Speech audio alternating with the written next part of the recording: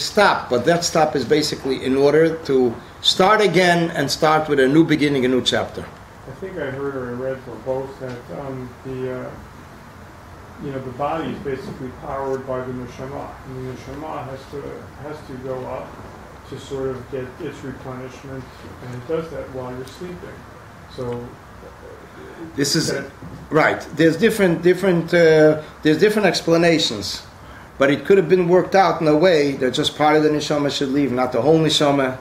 I mean, up there he can manage different things. It's just that this is a lesson for us, and as we see it in factual life, that when a person gets up in the morning, it's with a special enthusiasm, a new day, the sun is shining.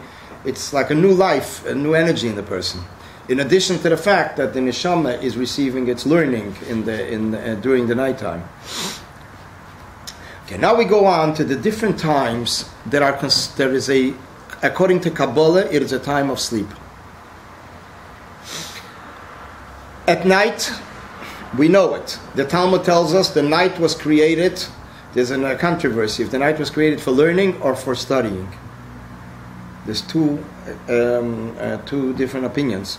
One says le'ivre laila l'shinsa, night was created for sleeping. The other one says the night was created for learning, le'girsa. And that's why it's an inyan to learn at night. There's a special point in it, especially after when the nights become longer. So to also have a set time designated for studying Torah. One of the times that it takes place according to Kabbalah is every Friday. Every Friday, towards the end of the day, it is called in Kabbalah Durmita de Zoh, the sleep of the attributes that are called Zoh. What is Zoh? Zoh are the attributes that are in every world. It's Ze'er Anpin.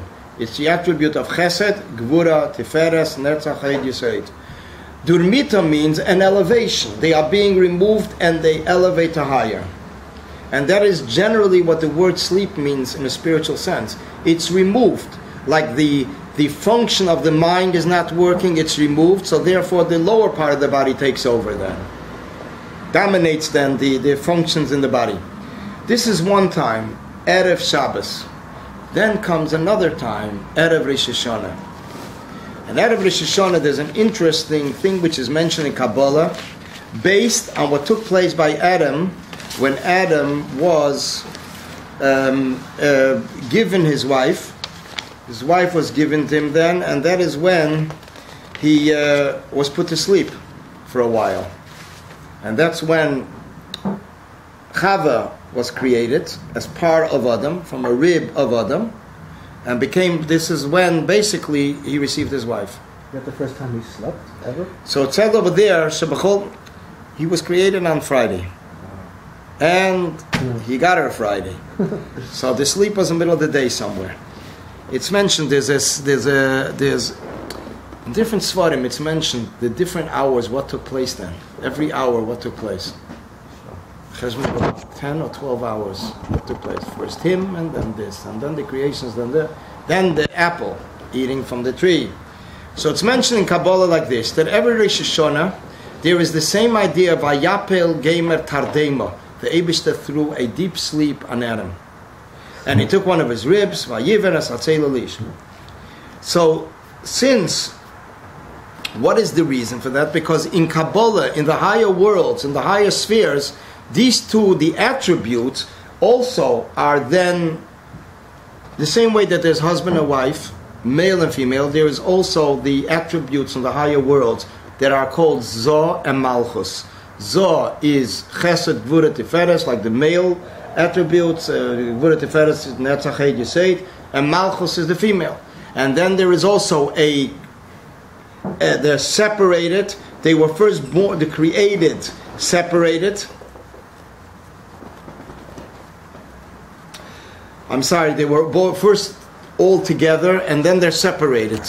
And then again, they're brought together, the two channels of spheres, of attributes. So this takes place every Rosh Hashanah. So this is basically the idea of sleep Rosh Hashanah, which this answers why we're speaking about sleeping before Rosh Hashanah. Now another concept that explains the idea of sleeping before Rosh Hashanah, which thinking about the inner meaning of what sleep means, which means removing the energy and elevating, this takes place every year on the eve of Rosh HaShana. On the eve of Rosh HaShana, the energy of the whole year elevates to a higher level. It goes back up. Whatever we accomplish that year is included in that energy, and that is considered an initiative, a finalization, a summation of everything we accomplished. And in accordance to what we accomplished, we receive then the blessing for the new year. So, but let's not forget again, we're talking here also not only about the activities and everything we did, but the spiritual energy that is sustaining the world goes up then. And the world finds itself in a state of faint. What does it mean, faint? Like a person that faints, they're alive, but there's no energy. The energy went up, and it stays up, and when we blow shofar, we sound the shofar the next day, this is when we receive and draw down a new energy. And shofar is basically the idea, the shofar is the outcry of our initiative asking for a new revelation and begging by the Almighty He should take upon Himself that He should accept to become king again. He is asking us, this is before Kabbalah, the Talmud tells us that. The Talmud tells us in the tractate of Rosh HaShana, in Hebrew it's called Imru lefanai malchiyes shetamlichuni aleichem. Say for me verses of royalty in order that you should anoint me upon you. This is what He is expecting, the Almighty is expecting from us every year. And that is why we say in the prayers, reign on the whole world. Because this is what we want Him to renew the revelation. We want Him to renew sustaining the chain of creation. And this is how we ask that He should take upon Himself again to renew the anointment and the kingdom over the world. How do we relate to Hashem? Since we need to reach up high, there's no words to describe it. There are prayers. We definitely say the prayers. We go out to Tashlich, we do different things. We say prayers, special prayers and wishes when we eat the meal. The challah in the honey, the apple in the honey, and other things that we eat, foods that symbolize blessings.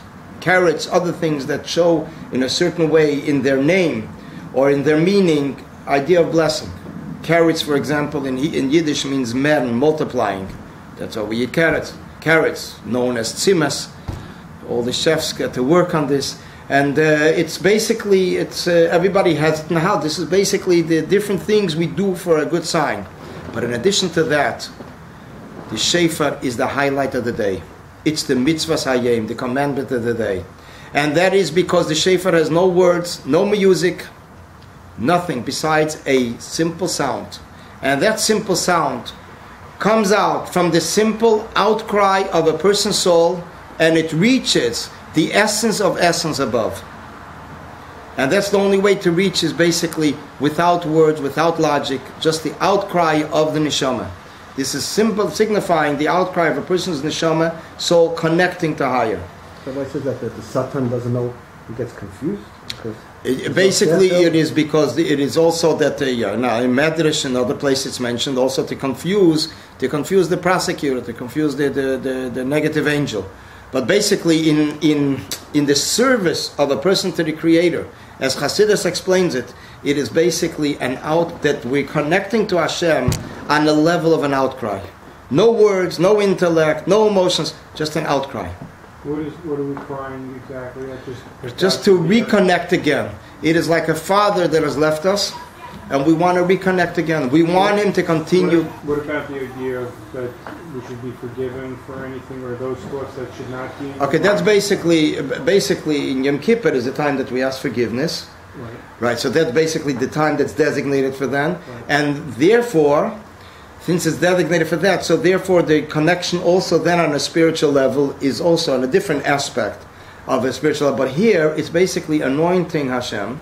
On the other hand, Him removing Himself from world to the extent that He's asking us to say verses in order that He should remember us. So here comes in the second part. What does it mean forgetting? How could the Almighty forget? We say, Ein shikcha lefnei chisech v'decha. There is no forgetfulness in front of His throne. So, I'm sorry, I'm wondering, because I've heard different people say different things. What is a person supposed to think about when he hears the shofar? You know, are you supposed to simply think like what you said, that we're anointing God and hoping that He remains our King?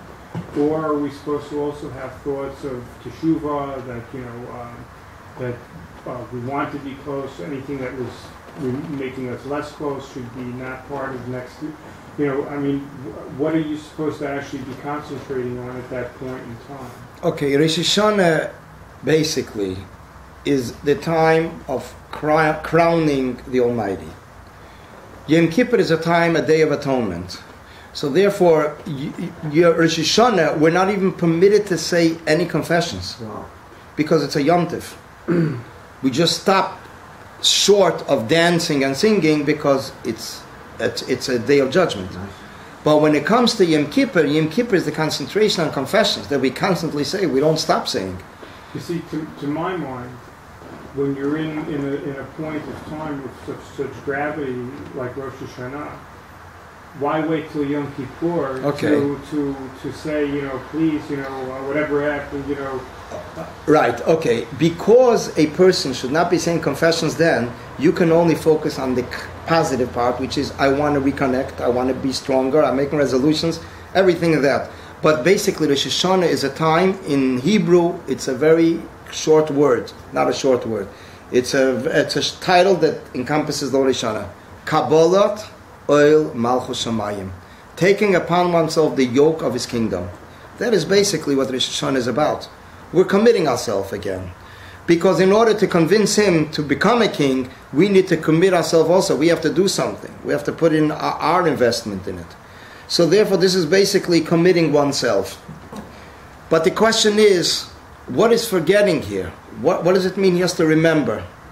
So the answer is in the same way that we spoke in regards to sleep. Sleep means a person is removed. The mind is removed and is not able, is removed from the body in the sense that is not able to function like it functions when it's up, when a person is up and alert. The same thing is also in regards to shikha. When we say something is forgotten, that means that it is not in the mind of the person. It is something that is considered either secondary, or as they call it in today's world, I'll put it on my back burner, or not important at all. The Rebbe mentions already in the 1960s that psychiatrists have found that something that a person doesn't want to think about, he forgets. The same thing is also something that a person is uncomfortable with, they tend to forget. Because it is something that they're not thinking about it. They don't put their whole innermost concentration on that. And therefore it just drowns away, and it ends up somewhere which is completely not in front of the person.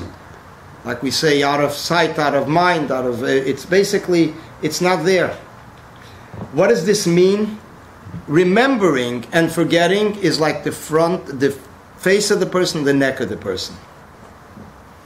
The face of the person means how the person is completely involved in it.